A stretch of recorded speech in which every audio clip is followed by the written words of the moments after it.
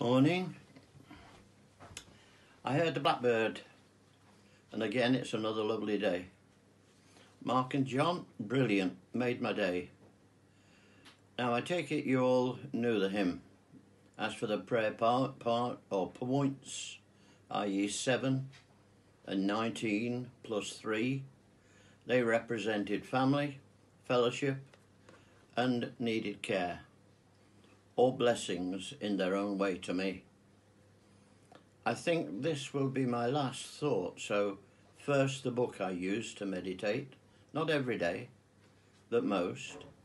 It came from Barbara's pen friends after I met them in America, Reed and Virginia, both in the Lord's presence now. But they sent me this book. I'll show you. It's this one. And I've had it for years. But it's the readings I get from it that, in fact, I've used it on the bulletin sometimes. But they sent me this book and it covers the whole year, and its title is Grace for the Moment. Now, the reading I have, you gardeners will like this as I do. Romans chapter 1 verse 20. But I will read my little book quote based on Romans 1:20. So I'll read it to you. And the title of it is this: Something deep within. There are things about him that people cannot see. But since the beginning of the world, those things have been made easy to understand by what God has made. God's judgment on the day Christ returns is based upon humanity's response to the message received. He will never hold us accountable for what he doesn't tell us.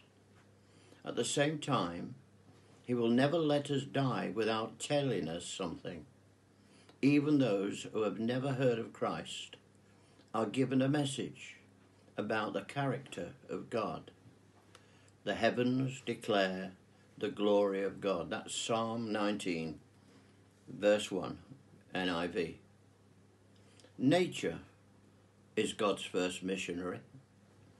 Where there is no Bible, there are the sparkling stars. Where there are no preachers, there are springtimes. If a person has nothing but nature, then nature is enough to reveal something about God. As Paul says, God's law is not something alien, imposed on us from without, but woven into the very fabric of our creation. There is something deep within people that echoes God's yes and no, right and wrong. Their response to God's yes and no will become public.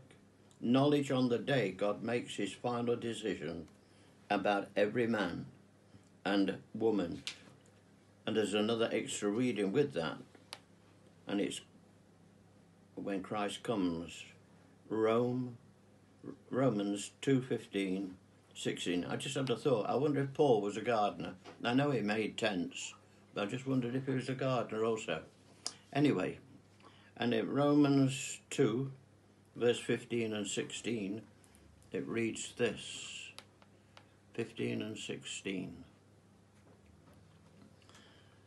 For where the Gentiles who do not have the law do instinctively the things of the law that are written in their hearts, their conscience is bearing witness, and their thoughts alternating, accusing or else defending them, on the day when, according to my gospel, God will judge the secrets of men through Jesus Christ. Something deep within. Let's close in prayer. Thank you for listening, by the way. Sorry if I bored you. And I've got to think of a hymn yet. Blessed Lord, we thank you for the signs that you give daily.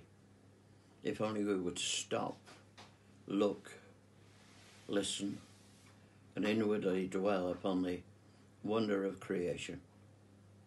We thank you, Lord, for the the song of the blackbird, or the vision of the flowers in the garden, or the stillness that we have at the moment. So many things around us cause us to respond, especially people, those that are without the Lord Jesus Christ and those with. There is a difference, and if we look, it's noticeable. And so we commit the words that have been spoken in many ways over the past few days, and humbly ask for your blessing upon each individual. We give thanks to you in our Saviour's name. Amen.